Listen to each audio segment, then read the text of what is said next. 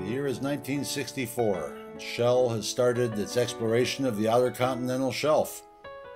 It was my first job in the oil business on a full-time basis, and it couldn't be more exciting. There were two ways to get out to the rig from Bodega Bay.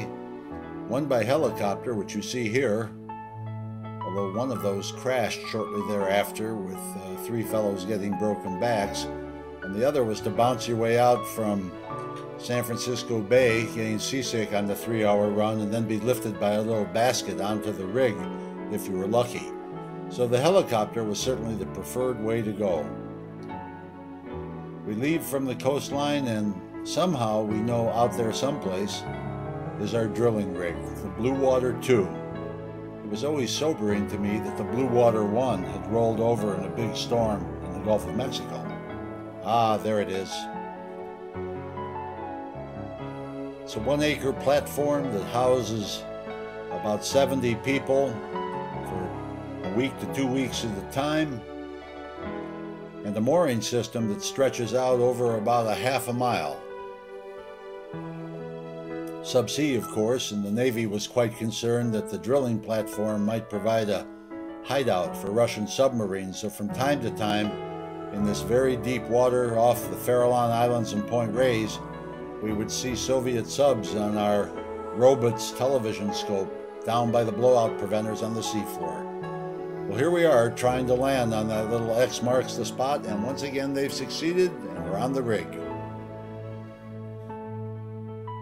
This is the scientist and engineer's workshop, the little mud house where we check the cuttings that come up from the drill and check for fluorescence and oil.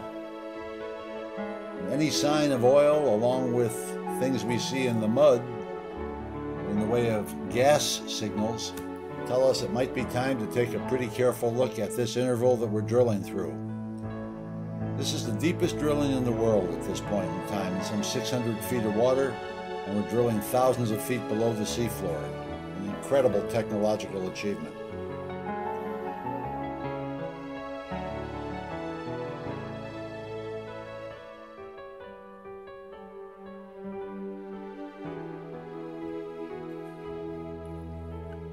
This is called turning to the right as you're drilling down, and here from time to time you have to add pipe if you're trying to increase the depth of the hole, or if the drill bit's worn out you have to pull all the pipe in 90-foot sections up from the bottom of the ocean, change bits, and then re-enter the hole and start turning to the right and drilling again. So here you see the roughnecks doing their work.